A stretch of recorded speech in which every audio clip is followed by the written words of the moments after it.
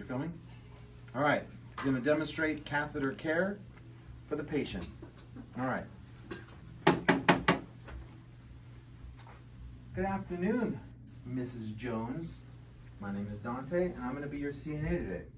The reason why I'm here is to provide some catheter care. How does that sound? It's good to you? All right. That sounds like a great idea to me too. What I'm going to do real quick is I'm going to wash my hands and I'm going to gather my supplies. I want to verify it is you, Mrs. Jones. I can see that your wristband says it is you. So now I'm just going to go to the bathroom, wash those hands, and I'm going to gather my supplies. My supplies are going to be 2 sets of gloves. I'm going to have a barrier, bath blanket, under chuck for the patient, a waterproof chuck, an extra towel with 3 washcloths, basin, and soap. I'm going to come over to the patient's bedside table, and I'm going to place my barrier down so that way I can place my supplies on a clean surface.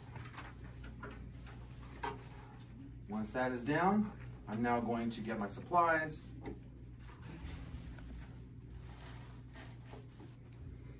And put my soap and dump the rest of my supplies. For this one here, I do want to embellish that I'm going to maintain at some point a clean and dirty side. All right? But before I get started, Mrs. Jones, I see that your bed is still at its lowest position. So what I'm going to do is I'm going to go get water while you're in a safe position, okay? I'm going to go ahead and close your privacy curtains. I'm going to go to the bathroom and I'm going to get the water for the basin. I'm going to check the temperature of the water with my elbow or wrist. And now I'm going to come back to the patient's quarters. I'm going to ask Mrs. Jones, can you check the water for me and verify it's good?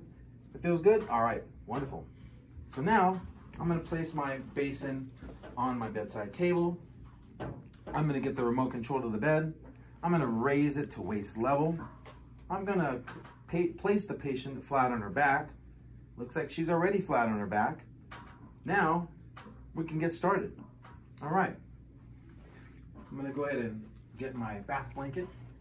I'll start with this, and I'll place my bath blanket over Miss Jones without snapping or whipping it. Just go ahead and open the blanket. Place it on there. I'm going to ask you to pinch that top corner there so I can go ahead and remove or just lower your personal blanket. We don't want to get this dirty. I'll bring this down to about her knees. So now that's rolled down to about her knees.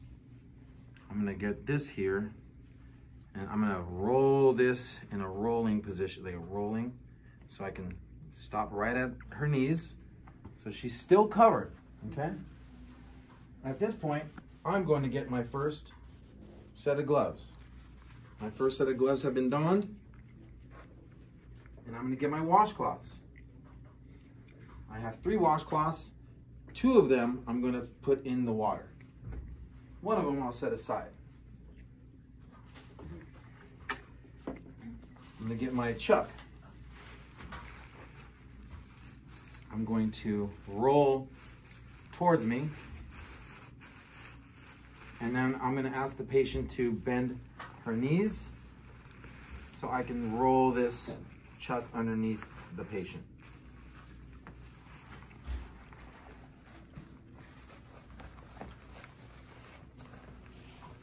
The patient is now lying on the waterproof chuck. This gives me the opportunity also to take a look at the catheter. I can now at this point make sure that the catheter is in place, the catheter is not kinked, or the patient's not lying on it. I'm also going to make sure that on the side of the bed, cover her up real quick, I'm still wearing my gloves. I'm going to make sure that the catheter is mounted to a non-movable part of the bed. Okay, I can see that it's anchored and it's not connected to the other frame or the bed rail or anything like that. Non-movable part. All right, let me go ahead and expose the area I'm going to work on. So I'm going to go ahead and bring this up. I'm also going to unstrap the catheter, and I'm going to get my towel. This is just a little, it's like a splash guard. So with this towel, it's just so that way I don't get her wet, and it just further covers her legs for warmth and privacy, okay? Now I'm gonna get my first washcloth.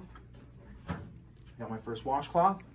I'm gonna get soap and apply that to my washcloth, and I'm gonna build a good lather on my washcloth. So now I'm gonna go ahead and expose, I'm gonna go ahead and roll the gown underneath the blanket, the bath blanket, so that way the gown doesn't get wet either, okay?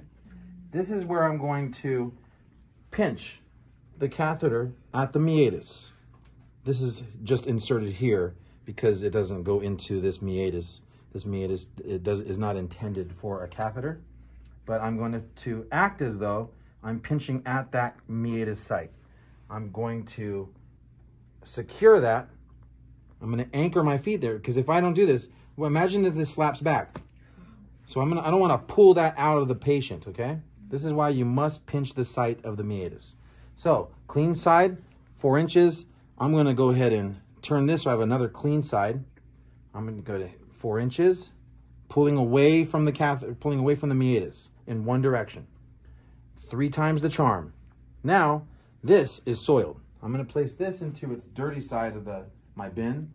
I'm going to get my clean washcloth. This has got water. I rinse the water excess off of it. What we wash, we rinse. So now I'm going to hold or pinch at the meatus again. Bring this down about 4 inches. And again, about 4 inches. Total about 3 times. Clean surface each time. 4 inches. This is now soiled. So I'm going to put this in its soiled side. Now I'm going to dry the patient. Dry. Go 1, 2, and 3. Now, patient's ready to go.